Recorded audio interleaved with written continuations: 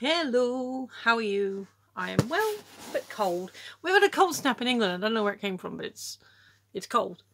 And it actually snowed the other day. Okay, I got off the bus and I had my headphones on and I sort of said goodbye to the driver and said thank you. And then the driver was like, "Snow." Like, I saw the white stuff. I kind of processed what they said and I was like, "Hello, snow," and sort of looked back and he smiled and waved up. So yeah, it's been cold. Job's going well. You have to do a vlog about that, I suppose. Do a separate thing. Anyway, so yeah, things are actually good at the moment. A couple of quick shout outs to get this the right way. Rebecca Stobart and Jessica Blue, who have both recently subscribed and commented. Rebecca's got a lot of unboxing type stuff and she seems very cool. And I only watched one of the videos, but I did enjoy it. She's northern, so if you're a non-Brit and you have trouble following me, you might have more trouble following her because she talks about as fast as I do sometimes, and with a stronger accent. But she's very, very sweet, kind of funny. The one video I did watch, I did enjoy. Quite small. It was a video, an unboxing that I'd already done, so I could like say. And what I found interesting is that she was kind of saying some of the similar things I was saying. It was the last Wizardry where she got the tea-ball and everything. She's like, "Oh, I need one of these," and saying some of the stuff I was saying about it and some of the other items. So that was kind of fun to watch.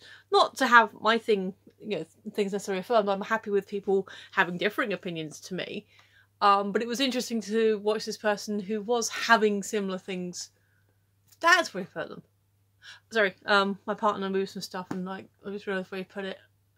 But having someone look at the same items and having similar reactions is like, huh, cool.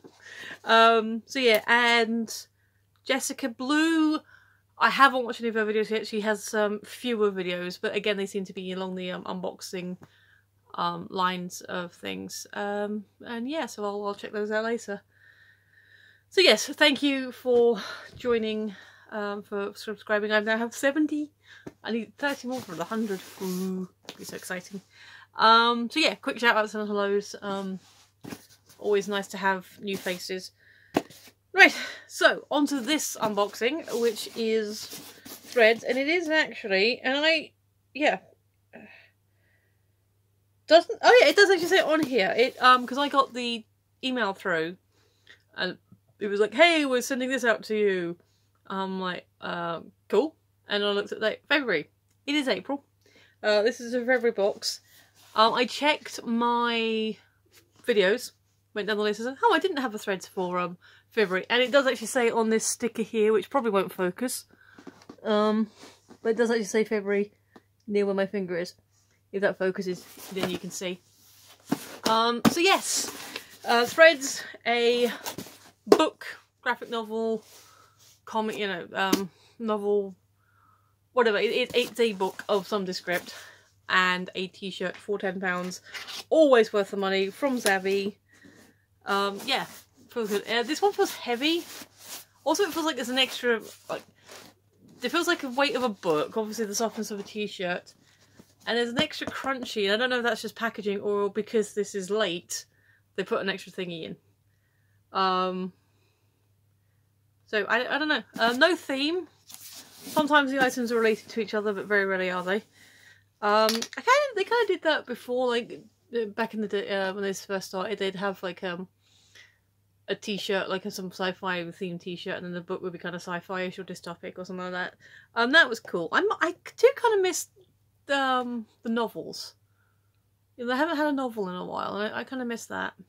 That's how I ended up with Ready Player One and Armada, which I've started Ready Player One. I haven't finished it yet.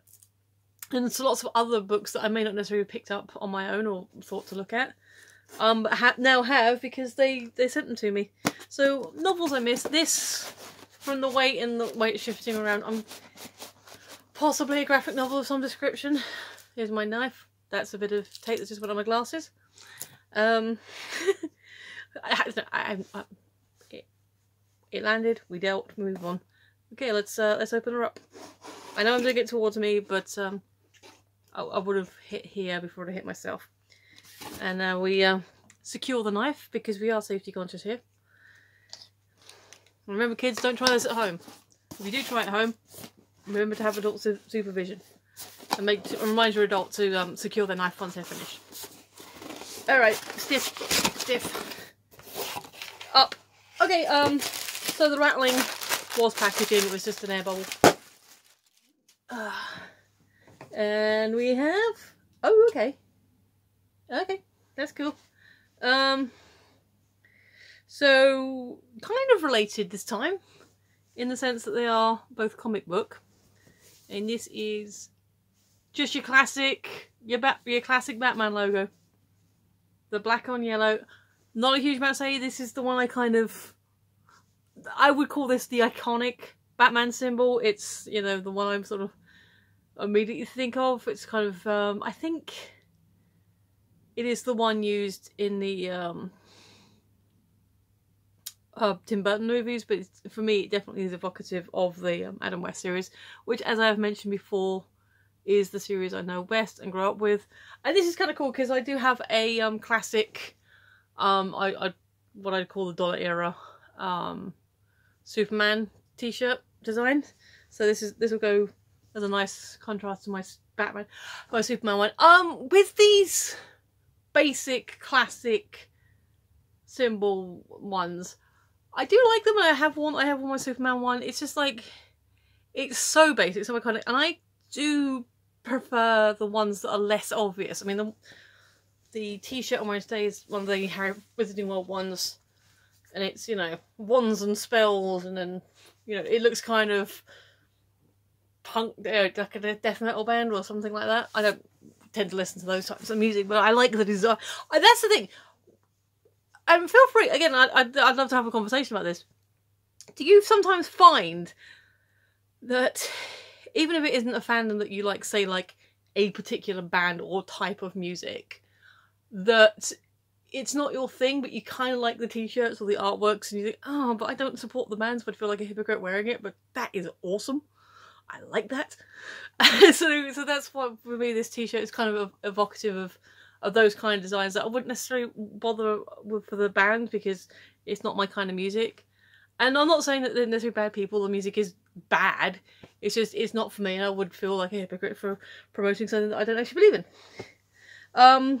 So this will get worn. You can't go really wrong, but it's like, oh, you like Batman? Well, I got a t-shirt, and I like the t-shirt. But that's enough about the t-shirt. As I said, it is kind of themed this month in the sense that it is comic book, and in this case we got a novel, and it is Fearless and Fantastic.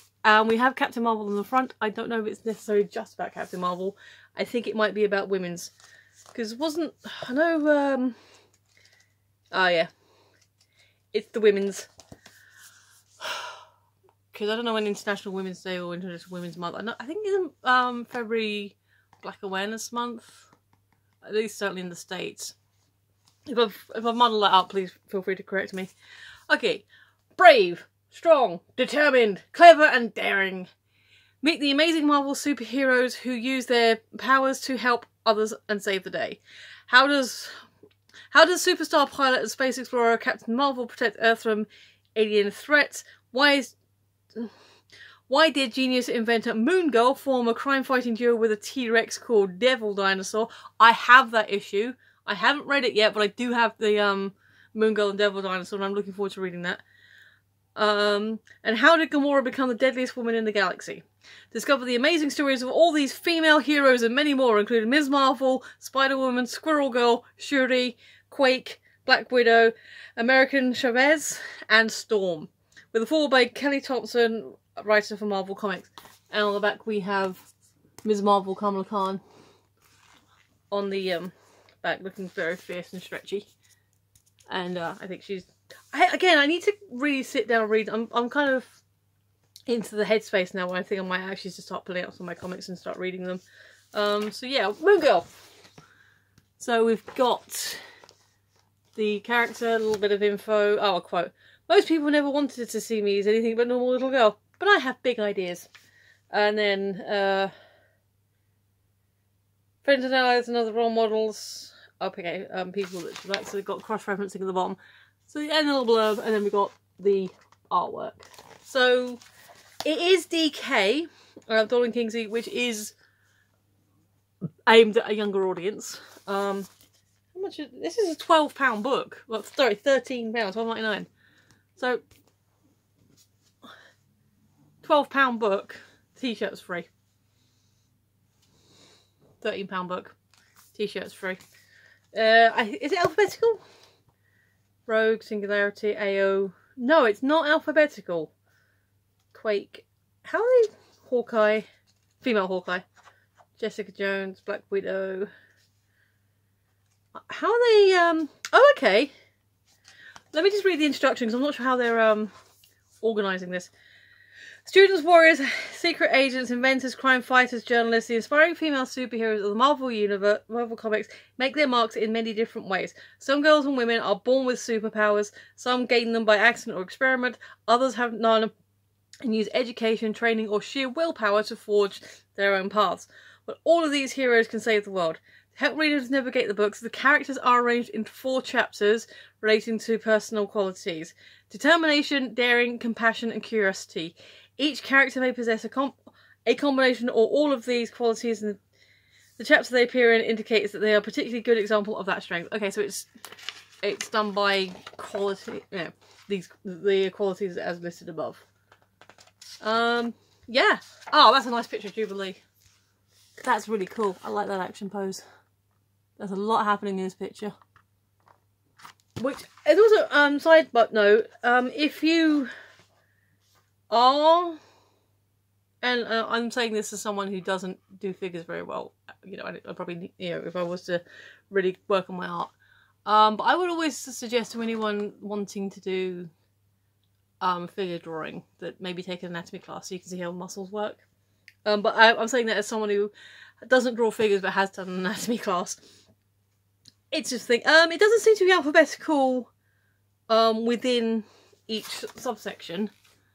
I'm not sure why that isn't alphabetical, but it is properly listed. So, Determined, Captain Marvel, Sif, Storm, Black Widow, Hellcat, Spider-Woman, Gwen Stacy, Maria Hill, Ms. Marvel, Valkyrie, Nico Minoru, that's a character I'm not familiar with, Silk, Jessica Jones, Queen Ramonda, Gertrude Yorks, Jubilee, Sharon Carter, and Daring, Wasp, Janet Van Dyne, Gamora, Thor, Spectre and Peggy Carter. Do you want me to go through all these? I don't know. Compassionate, Squirrel Girl, Mantis, Jean Grey, I can see that, Pepper Potts, and then Curious, got Shuri, Spider-Woman, Jessica Drew, Wasp, Nadia Van Dyne, She-Hulk, our Moon Girl comes under Curious, Dazzler. Yeah, so it is a book, see if I can get a good flick going, about the women of Marvel. And if I've done this right, we are... Okay, the pictures are on different sides. Yeah, so we get, like I said, we get a portrait, we get a name, we get a quote, we get a little blurb. I'd call that a coffee table book. You sit, you have a little flick through, look up someone you want to know something more about. Yeah, I like it. I do. I think I've spoken more about this than I have the t-shirts. So I guess that's a thumbs up. And I'm definitely probably waffling way too much. We are now looking at a 14-minute video about a book and a t-shirt. I think I can safely say I've covered it. I think we can say that this is good. No, I like this. I do like the t-shirt, but like I said, I like the designs that are less obviousness in their fanishness. But hey, you know, they themed. And yes, you can have DC and Marvel in one thing, in one place, without all hell breaking loose. So yeah, it is, like I said, it is designed for a younger audience. And as a book of awesome women for a younger audience, everyone should read it. Every child. I'm not saying, oh, this would be a really cool book for girls to read, because yeah, of course it is a cool book for girls to read, but boys should read it too, because, you know, there's lots of awesome women in here, and young women. So yeah, let's see if I can find a fun picture to send this out on. No, that one. Why is she pregnant? Let's see what's grabbing. Oh, that's pretty. Okay. That, I don't know who Singularity is. I guess I'll read that and find out. How pretty is that? I think that's a nice picture to send us out. And if that ends up being a thumbnail for some reason, well, I'm going to change it anyway, but at least it won't be too spoilery and quite a nice thing to look at. Singularity. We are a team, we are friends, we are heroes. It is time we save the day. Cool? Yep. Alright, on that pretty picture and thoughts, I'm going to stop waffling and say goodbye. So if you have been, and especially if you've got all the way to the end, thank you. You're awesome. I appreciate every single one of you. All 70 of you. I've noticed that my view counts on these unboxings seem to be less recently, and I don't know why. But it doesn't matter. Those of you that are watching, you're the important ones because you're watching and you're awesome, and I appreciate you. I'm going to start waffling now. I'm Michelle. You've been watching. I'll see you later. Bye and thank you.